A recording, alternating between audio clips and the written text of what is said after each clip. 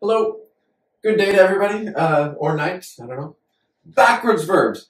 So what is a backwards verb? This is my own term that I use. Some people I've seen on the internet, verbs like gustar.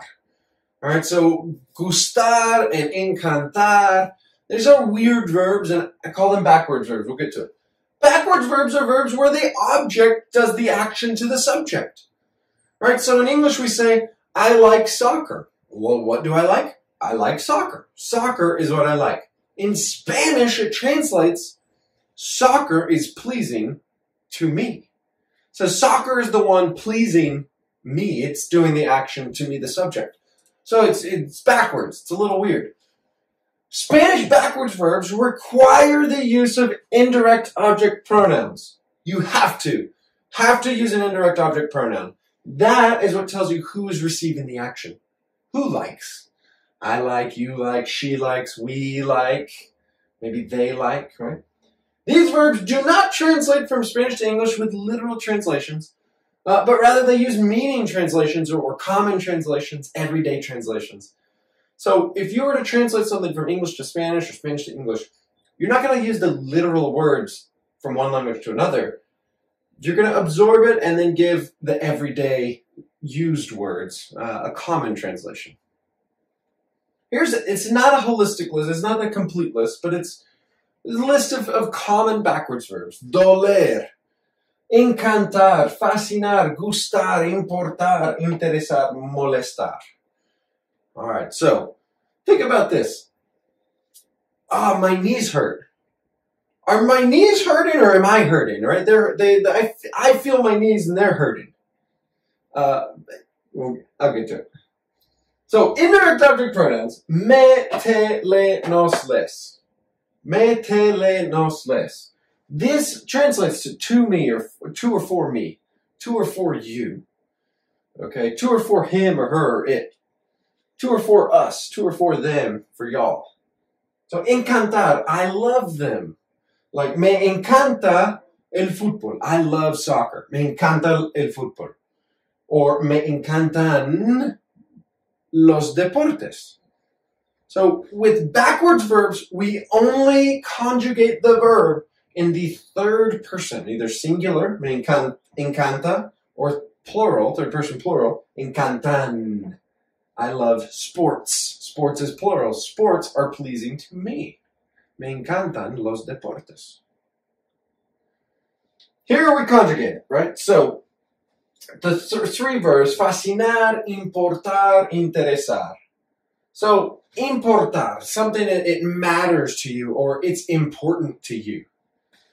Nos importa la tecnología. Technology matters to us. Nos importa la tecnología. Les importan, los vegetales. To them, vegetables are important, right? Vegetables matter to them. Les importan los vegetales, right? They're vegan. They gotta eat vegetables.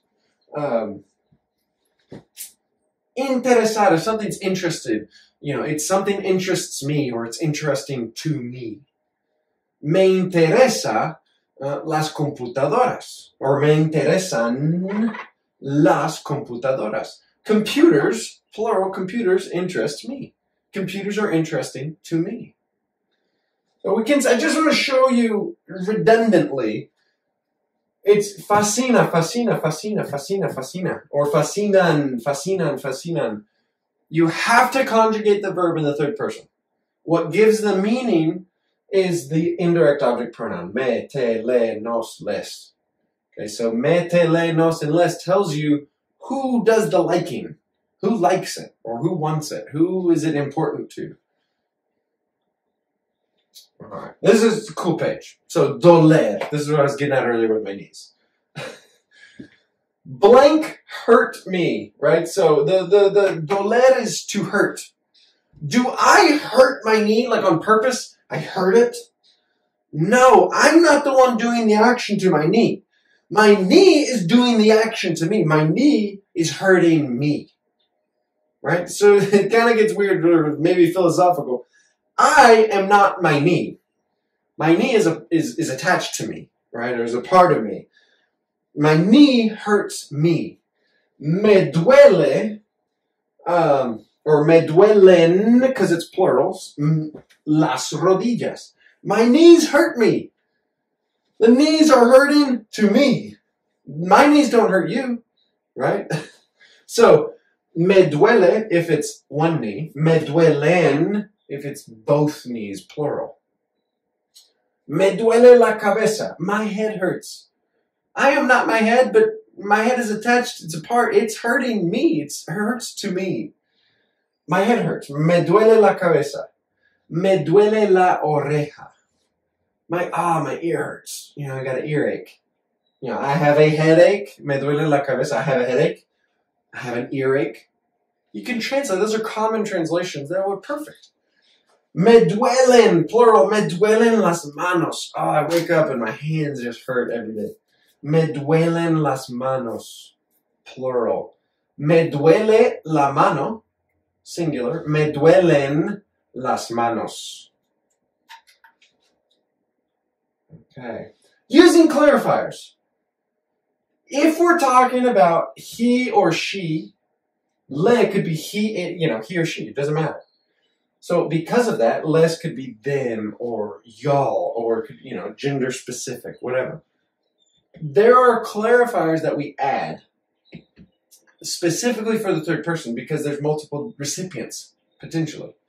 So, there is a clarifier. A mí me gusta. A ti te gusta. A él le gusta. A ella le gusta. Okay. A nosotros nos gusta. These clarifiers, if you see them, it's just they go with these specific indirect object pronouns.